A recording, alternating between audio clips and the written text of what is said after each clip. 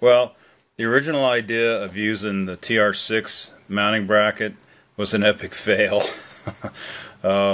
It would work great if it was a right-hand drive car, but with a left-hand drive, I'm dealing with the master cylinders sitting up on this shelf, and the bracket just won't fit. So plan B is going to be to incorporate the original mounting bracket with a plate on the top of it, if I can get this motor to fit here. So that's what I'm going to try now. It's just to load this in here.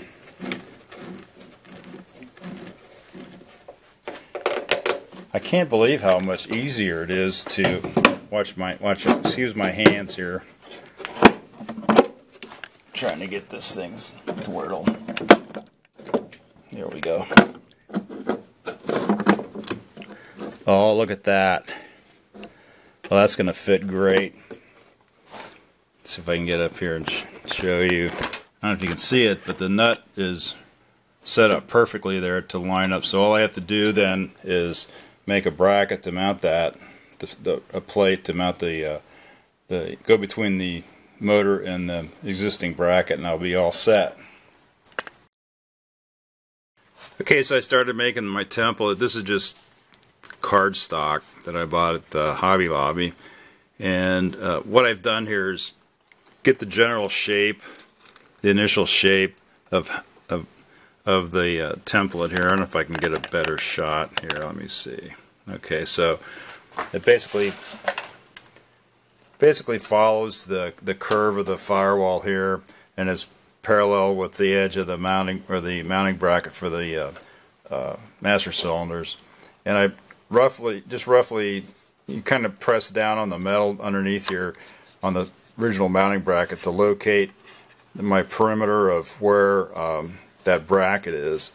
So what I'm going to do first is cut this initial shape, and then I think, well, let me just do that first. I'll just cut this shape and we'll see how that fits. Okay, here's my initial piece. It's all cut to size, so that's going to go in there like that. Okay, so what I think I'm going to do next, I have to locate those holes. I think what I'm going to do is I'm going to put contact cement on here, contact cement on here, line it up, take it, attach these together so they're stuck together, and then remove the whole thing and drill it. So I think that's probably the easiest way to make sure I get the holes registered in the same spot. So to take this bolt out too. I guess that's another thing. I'll have to drill a clearance hole to get to this bolt here. Or maybe not. No, I don't think I will.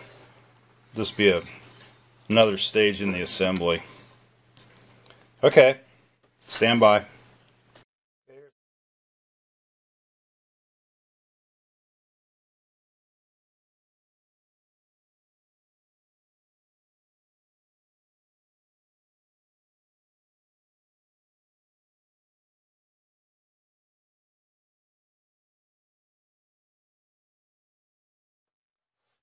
Okay, here's my contact cement. Let's lather this on here.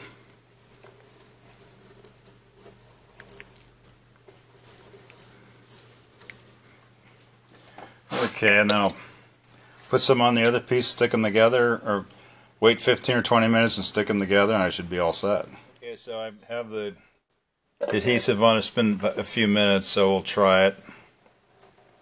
See if I can get this on here to where it'll stick.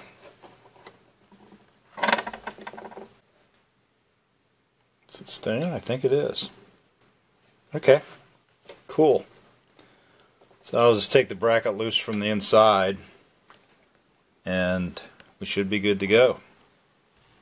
Okay, so now I have the bracket and the adapter plate on the workbench here, and just shopping for some areas to possibly put a fastener. So I'm thinking what I'll do, since they're flathead screws are going to be flush with the surface, so I think I'm going to drop one of them in there, one of them in there, and one of them right there. So those should be out of the way of the motor on this side, so that'll work. Okay.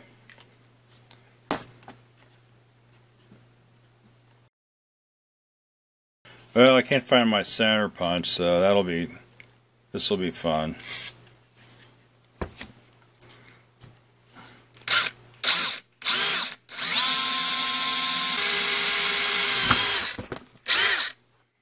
Okay, so that's one.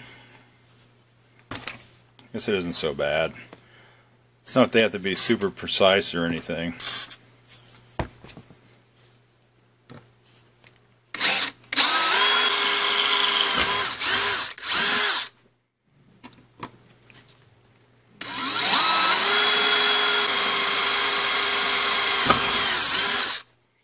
Okay, so I'll come back when I get it set up for the next part. So I have the holes drilled for the 3 captive nuts. They're going to go in there like that. Here's the tool. I don't know if you can see it. It's kind of big. So anyway, you just basically screw this on the end here. And you stick it in the all the way in the hole here. And then just compress. Jesus. Compress the two together, and then this unscrews.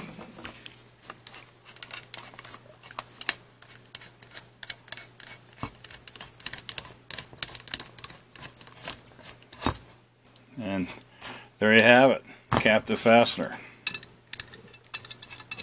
These things are slick. So there's our 3 fasteners, and I bought 2 different length screws. I got some, I think these are, what are these? Those are like 1/2 inch maybe. I think these are 3/4. But it just has to go into the aluminum, so we'll see which one. I'm thinking it doesn't really matter because I got enough room behind it here where, you know, I can put either one of these in here. So, okay, so there's that part done. So now what I have to do is drill these for a clearance for a 1/4 or 1/4 inch screw, and then countersink the top so these heads will be flush. So I think I'll be in pretty good shape there. So I'm going to go ahead and get that set up. Okay, so brackets all, or the adapter's all done. Well, it's roughed out. I got to cut the shape and mount or locate the strap for the motor mount. But let's see how this goes here.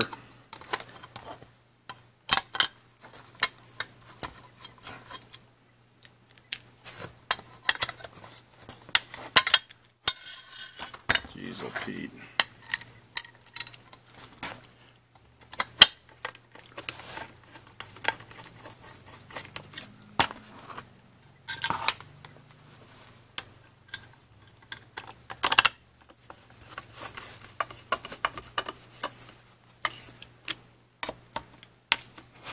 They're nice and flush.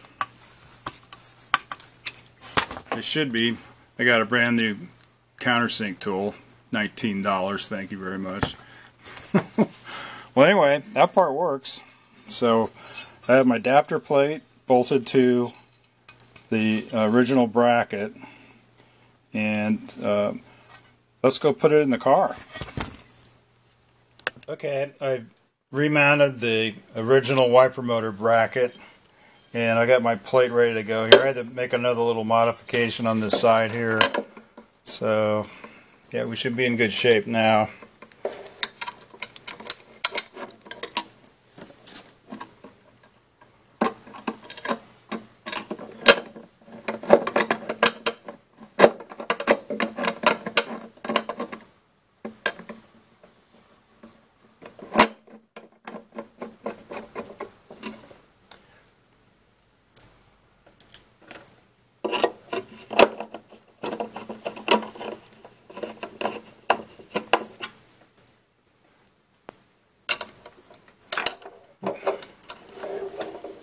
This one's going to be a little, oh, there we go, okay.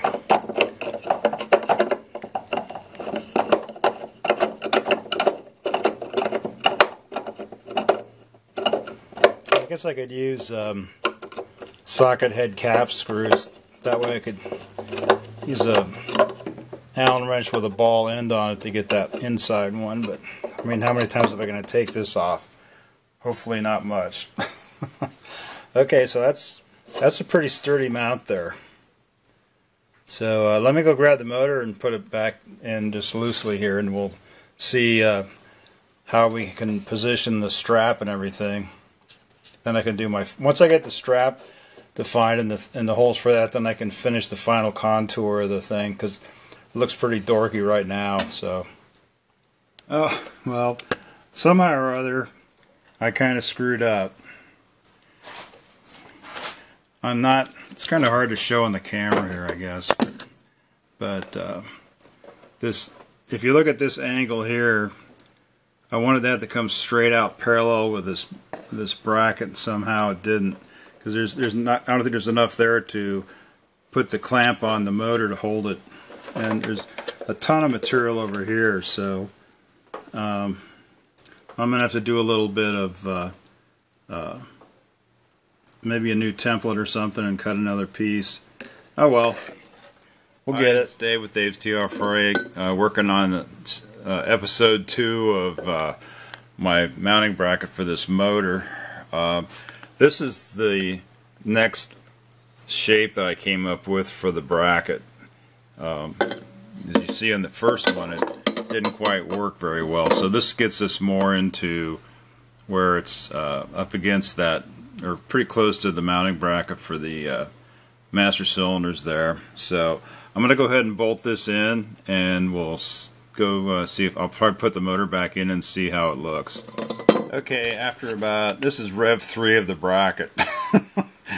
I have a paper pattern that's sitting on top of the Rev 2 plate, and what happened was I neglected to allow enough room around here to get some threads for the strap, the motor strap on that side. This side's got a ton of room, so plus there's a whole lot of extra material here. I don't know if I want to keep that or not. I don't know if it adds any strength to it. You know, I might be able to cut this down a little bit, bring this around, and this can be more along the angle of the motor. So I might do that too, but anyway, it looks like this is it. So I'm going to break out the old saber saw and cut out hopefully the final piece. So wish me luck. Okay, it looks like version 3 is a winner. So I drilled the holes, a pilot hole for the bracket, so those are in too. I think I'm just going to add another one of those captive nuts on each side, and just use a quarter 20 bolt to hold this clamp down. So anyway, it's all hooked up. I don't know if you can see. That's bolted up, so that's clearanced right. So yeah, I just have to clean it up some. It's got some rough edges there, so just a little file work, and add those 2 fasteners, one up there and then one down here, and I think that'll be it. So but I think I will, once I get it done, I'll just make a final template of it, so if anybody's interested in doing this again, I can just shoot you a copy or something. So assuming you're going to do the same thing, I don't know. Depends on how much you want to end up driving your car in the rain, I guess. So not that we all want to, but with the wife with me this summer, I don't want to. I'm wet, I can't see. Anyway, stay tuned for the next portion, which is going to be well, I'll come back with a picture of the final piece, and then it's on to the electrical portion. Well, here's the finished product, and I gotta say I'm pretty happy with it overall for, you know, a complete amateur with basic hand tools in my garage here. So it's basically an 1/8 inch plate, aluminum plate. I don't know what grade it is, but it's fairly soft, I think. And then I have the 3 countersunk holes there that I located in both this and the original TR4 wiper motor bracket. And then these 2 captive nuts will attach the motor to the plate. I'll say it's a good thing I bought 2 1-foot square pieces, because I ended up with a few pieces of scrap where I hadn't taken into account everything that had to be done on this thing. The biggest problem was getting enough material to actually be able to bolt the strap for the motor to this plate. So there's just not a lot of room there. So anyway, I'm going to go ahead and put this in the car. Okay, so one last thing that I have to do before I put this motor in the car is I got my new wire harness from Advanced Auto Wire. I'll tell you, this wire is just awesome. And I got 10 feet, which ought to be way more than I need, hopefully. So what I'm going to do, I got some of this 3M Super 33 electrical tape. And so I'm just going to wire, or make a loom of this to go down, because I still have to pick up the wire for the windshield washer, which is going to be this color. So I'm going to go ahead and do that. Plug the harness into the. That's about as far as I'm just going to wire this down, maybe 2 feet, or not wire it, but wrap it, and then stop until I get to that stage of the installation. But I have to plug this into the motor before I mold it down. Well, I can't believe I don't have quarter 20 bolts, but that's what I need to attach the bracket, the hold down bracket or strap, I guess, for the motor. Other than that, the mechanical portion of this upgrade is done. So I guess that's all until I can start working on the electrical part. It's probably going to be a few days. So anyway, hope this helps and maybe give somebody some ideas on how they can improve their car. I feel like I should touch on base on what tools I ended up actually using, and the biggest heartache was cutting the shape in the aluminum, since it's kind of thick. I tried cut off wheels and all sorts of things, and it was just a total nightmare. And then I remembered I had this little gem.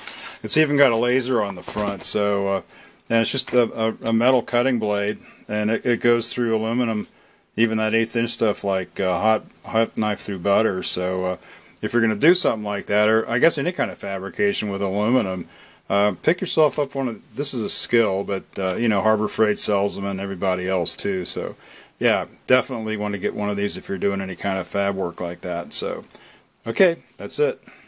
That's it for now. Please like and subscribe.